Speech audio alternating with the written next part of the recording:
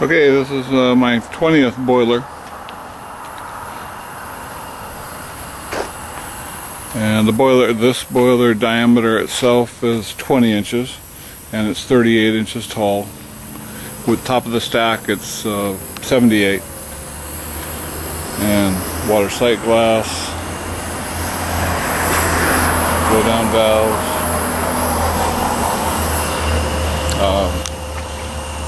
hand pump.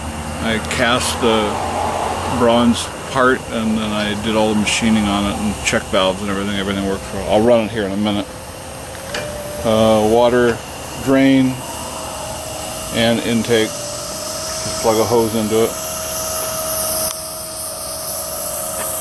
Antique whistle here. This pop-off valve is set at 100, but it goes off at 90, so it's 90 right now. Antique gauge,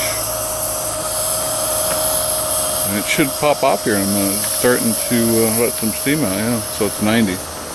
I'll blow the whistle here.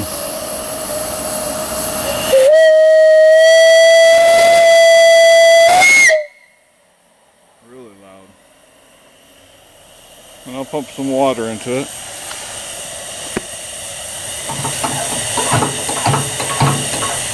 To bleed the air out.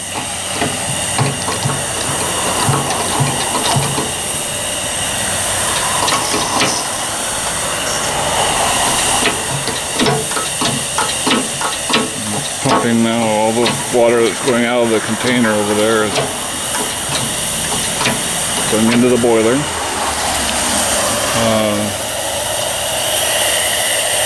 Blower. Fire going really good. Big ash pan is down here. Draws air in there. Real nice. For all you guys with big engines that can't run them on steam, this is a boiler for you. And this 1/2-inch pipe outlet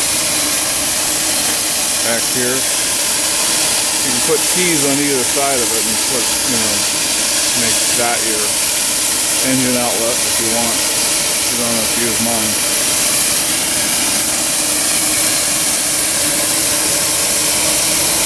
Like I said, this is my 20th boiler.